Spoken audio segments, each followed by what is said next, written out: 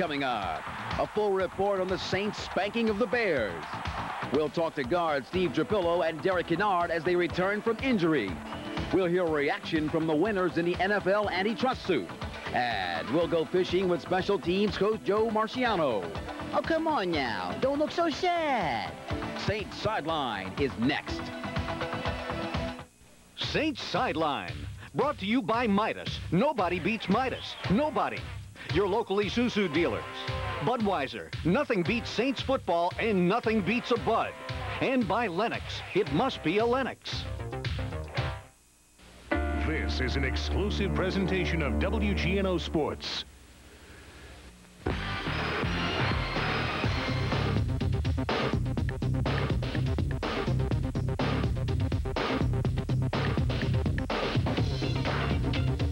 Ed Daniels, Alexander Laurent, Saints Sideline. Hello and thank you for joining us on Saints Sideline. I'm Alexander Laurent. And I'm Ed Daniels. Ed, the Bear jinx is over. Chicago beat the Saints twice in 1991, but thanks to an awesome second-half performance, the Saints ran away from the Bears. Ran away from them big time in the second half. Big plays. Again, the difference, Alex, the Saints didn't have enough of them offensively last week in Philadelphia. This week, they came in droves. The Saints got 4 big scoring plays, 2 from that offense and 2 from the defense, all in the second half as they turned it into a rout, beating the Bears 28-6.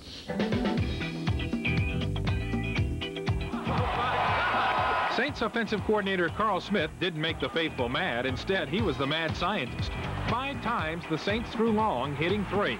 Off the fake reverse, Bobby Hebert to Eric Martin for 52 yards and a 7-6 third-quarter lead. Hebert threw 44 yards to Quinn Early, and the play that finished off Chicago, a 72-yarder to Wesley Carroll on the second play of the fourth quarter. They've got aggressive safeties, and they had been on pretty much everything in the first half, so we were going to try some hard play fake and see how they reacted. It was plays that was designed to go certain places, and certain people were supposed to do certain things to get the safety and the bind to either go to one side or the other, and the quarterback would go the opposite way. The Bears were determined to tightly cover Saints receivers. They paid the price. All part of football. You throw short, you throw deep, son. The Saints also tried the halfback pass, but Dalton Hilliard was forced to run and did for a first down. For a club with the label as ultra-conservative, we can only wonder if this was a one-time thing or the wave of the future. You bet. We're going deep. Chicago sports writers were praising the Saints' big play offense. Here's what they're saying. A headline in the Chicago Tribune said it all. Bears secondary picked apart. Bobby Hebert also drew rave reviews. Bob Verdi writes, Hebert didn't need the French Quarter for uninterrupted fun, only the third and fourth. He read the Bears secondary quicker than a menu, and the feast was on. And Don Pearson added, Bobby Hebert beat the Bears Sunday because he got slightly better protection than Jim Harbaugh, maybe because of the crowd noise. And he summed up the early season matchup by writing, both teams realize they have to make more big plays more often to be taken seriously in January. As of Sunday, the Saints have a head start. For Bobby Hebert, the Bears game was his second victory of the week. The first came in a Minneapolis courtroom as verdict number 1 in the NFL antitrust suit went to the players. Showtime, baby, showtime! A 12-person jury struck down the NFL's Plan B free agency system. The players say we won big. The owners say only Plan B may be effective. My wife was wondering why I was giving high fives to myself in our kitchen, but it was exciting because it's something that we deserve. You know, all we asking for is just freedom, the freedom to work in what we would like, and that's the basic issue. This wasn't big, you know. I figured we'd win this thing. Saints management was mum on the verdict, but Bobby Hebert wasn't. He sat out the 1990 season contending he was a free agent. His court case comes up soon in Philadelphia. People not really understanding the whole issue, saying, you know, you lost $1 million or $1 million plus, whatever, you'll never make that up. They just didn't know the real deal. And, you know, I don't feel like I have to defend myself, but, I'm going to have an opportunity probably be in a position to have maybe 4, 5, 6 times more than I ever could have made that year. So if that's bad advice, I'll take it. Who won in court? Who lost? It depends on your perspective. But one thing's for sure, when some form of free agency does arrive, Bobby Hebert will be there to take advantage of it. The team mates of mine have been joking with me, you know, calling me the Cajun lawyer and stuff. And, you know, you see on Saturday Night Live, caveman lawyer, you know. Here we got the Cajun lawyer. Hebert is in the final year of a 2-year, $2.73 million contract. If the players and owners somehow hammer out a new collective bargaining agreement, Bobby Hebert could really be a free man this offseason. Coming up next, saintly causes. We'll get an update on a few charitable events. And we'll take to the scenes with Coach Joe Marciano. Stick around for more of Saints Sideline.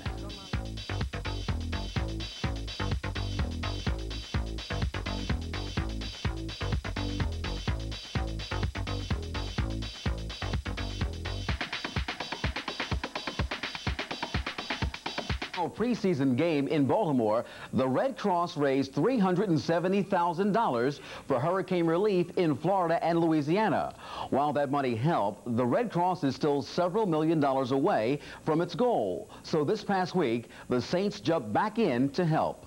Tom Benson and the Saints have donated $100,000 to the American Red Cross Relief Fund for Louisiana victims of Hurricane Andrew.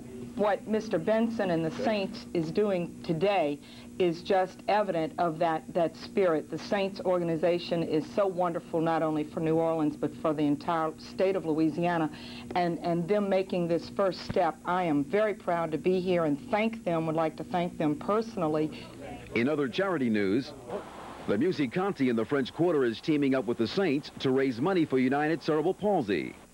For every adult ticket purchased with the Saints ticket stub or a note saying, "I'm a Houdat," the museum will deduct $1 from the admission and match that deduction with a $1 donation to UCP. My daughter has cerebral palsy, and now she's 33 years old. You know, she's been through high school, got her diploma, went to junior college, got her diploma there, and you know, it was just the attitude she's always taken and the things that she's done. It's like she's just going to live a normal life, and you know, she really pumped me up when I thought things were going bad and I threw 3 or 4 interceptions. You know, I'd always think about her. And the Saints Hall of Famer was at the museum to help raise money for the local UCP Foundation. Pat Swilling is the current UCP player spokesman. Number 56 will donate money for every sack he makes in 1992. And finally, some saintly wives are teaming with the Multiple Sclerosis Society for the MS Tour for Cure bike ride. It's not a race, first of all, so you can go at your own speed, which I think is nice for people to know. And you start out from Hammond, and you ride through a beautiful countryside. It's slightly hilly in places, but mostly flat. And they have stopping stations for you about every 10 or 12 miles where they have refreshments and food, and then you have a lunch stop. It's very social. I met lots of neat people. You know, you're just riding along, somebody comes up and rides beside you, and you talk to them, and you just keep on going and enjoying the countryside. 1,200 riders are expected to make the 150-mile ride. It gets started on October 3rd. Besides being the Saints special teams coach, Joe Marciano is a fishing pro, too, on the staff of a national boat manufacturer. As Don Dubuque shows us, when he's not on the field coaching football, he's in a boat teaching the art of fishing. From Texas, New York, even Hawaii, they came to Cocodrie, about an hour southwest of New Orleans. Saints and other NFL players, coaches, and sports writers gathered at the invitation of Coach Joe Marciano for a day of Louisiana saltwater fishing. Hey, give me 5, Tony. Give me high 5. Give me double high. Give me double high. There you go. Now, you can take the coach out of competition, but you can't take the competition out of the coach. We got potential big fish on the line right here. 22 guys, $10 a piece. Pocket chain. Marciano, nursing a back injury, proved he's always willing to go the extra mile to help a teammate win. In this case, Louisiana Sportsman Magazine editor Ann Taylor. We better hold on, Joe.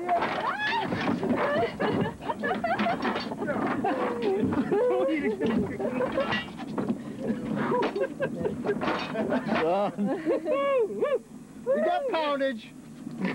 Give it up, man. Give it up. Give it up. All right. Despite setbacks and frustrations, No, get the hell out of here with that camera, buddy. he remained the eternal optimist and taunted the opponents. And the best ones are coming up, and we didn't put our fish in there yet now. Former Viking Ed Marinaro wasn't sure what he'd caught. What'd you catch today? Some sort of fish. I'm not a real fisherman, so we caught some big fish, just big, slimy fish. It was fun. Or what he caught it with.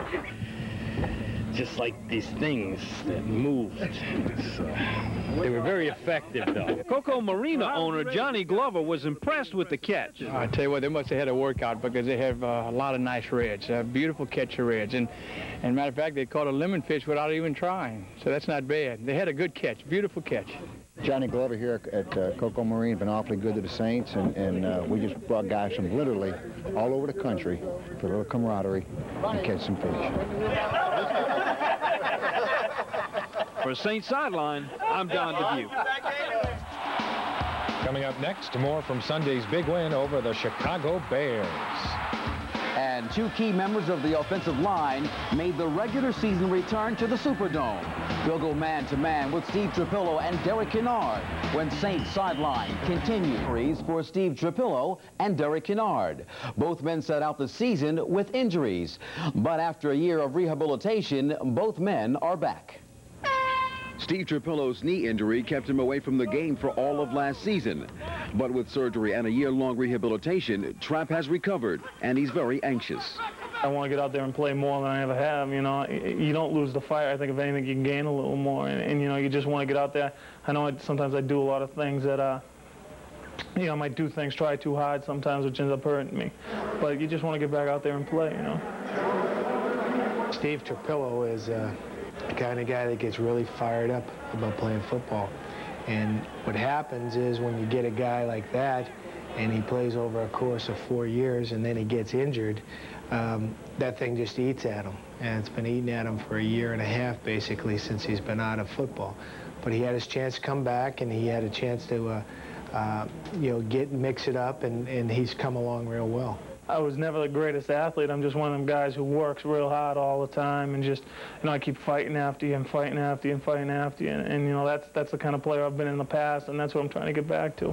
When Trap's injuries sidelined him for the season, the Saints had a big pair of shoes to fill, and they filled them with Derek Kennard, a 6'3", 300-pound freight train.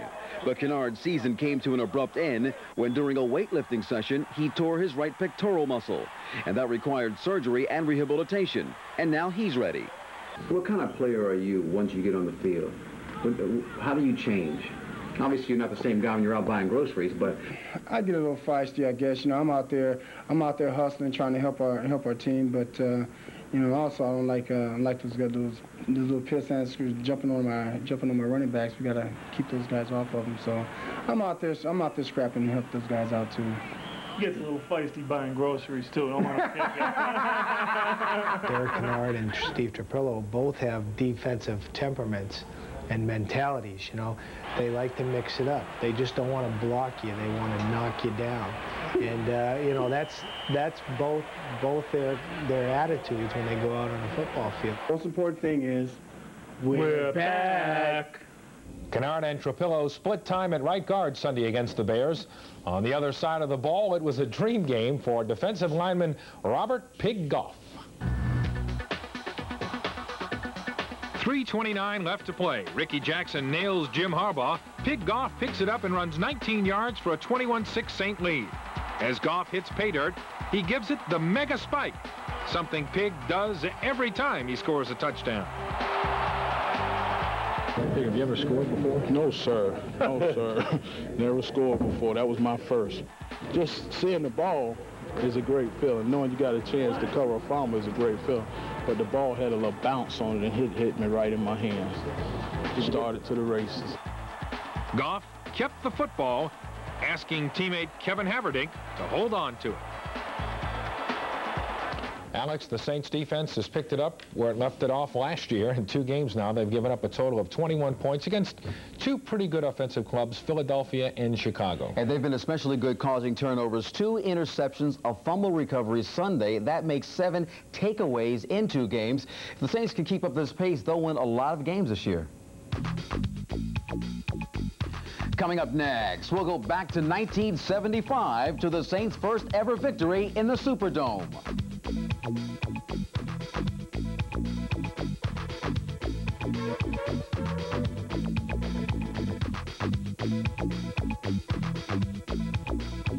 All GTX oil change at Rapid Oil Change.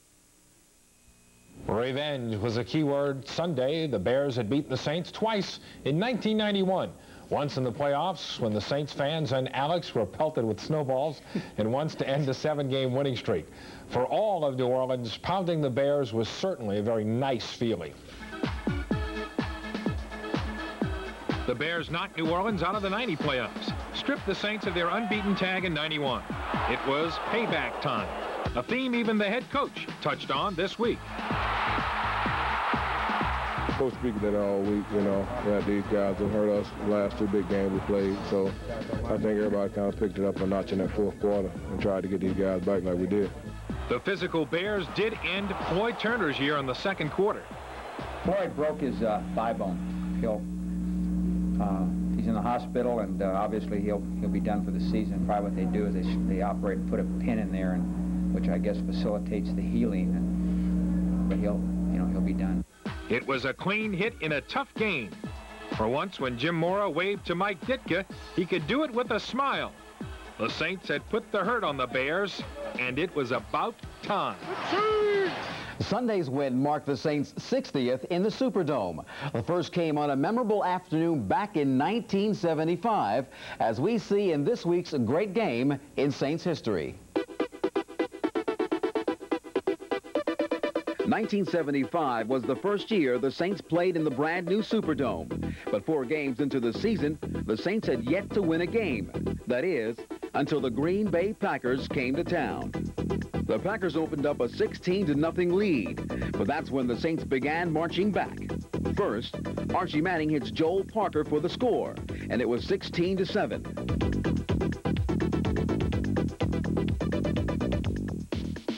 Then, Gil Chapman, the 2nd leading punt returner in team history, breaks loose on the long one. This set up another score as the Saints pulled to within 2 points of the Packers.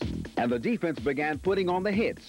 First, number 37, Tommy Myers. Then, number 54, Rick Middleton. And finally, number 58, Joe Fitterspiel. All combined to shut down Green Bay and set up the drive. Less than 2 minutes to go, Archie Manning throws downfield for number 83, Don Herman. Herman's catch got the Saints close. And in the final seconds, Rich Zorro booted through the game winner as the Saints pulled out a thriller for their first win in the Superdome. The final was Saints 20 and the Packers 19. Now go, guys. Coming up next, we'll preview the Saints' first ever trip to the Georgia Dome.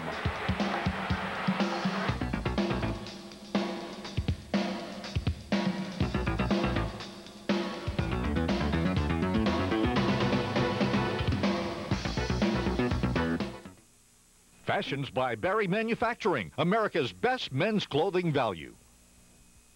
This week's Saints-Falcons game at the Georgia Dome in Atlanta doesn't need any hype. In their last 2 meetings, a New Orleans native has absolutely killed the Saints. On November 24th, the Saints had the chance to clinch a division title, but Michael Haynes pulled in 2 touchdown passes. The game went into overtime. Morton Anderson missed a long one. Then Norm Johnson knocked this one through from 50 yards out as the Falcons won in overtime, 23-20. In the playoffs, this was the game winner. Coming up right here, Chris Miller to Michael Haynes again. He gets by Milton Mack, goes 61 yards, and the Falcons eliminated the Saints 27-20. And as scary as it sounds, Haynes is off to a better start this season. In the loss to the Redskins, he pulled this 89-yard score in for his 3rd touchdown of the young season. Alex, the Saints have opened up as a 1.5-point underdog at Atlanta against the Falcons on Sunday. Obviously, in a 4-team division, those 6 games in your own division are very, very important. And, you know, we bring it up every week, Ed, but after 2 of those first 5 murderous games, the Saints are in pretty good shape at 1-1. Now, the Falcons, 49ers, and the Lions are still to come, but the second half Sunday gives plenty of reasons to be optimistic. Want to be optimistic on Sunday? Don't kick it to Dion. And don't forget to watch week number 3 of Friday Night Football, the area's most comprehensive look at prep action. That's Friday nights at 10:30 right here on WGNO 26. I'm Ed Daniels. I'm Alexander Laurent. We'll see you next week on Saints Sideline.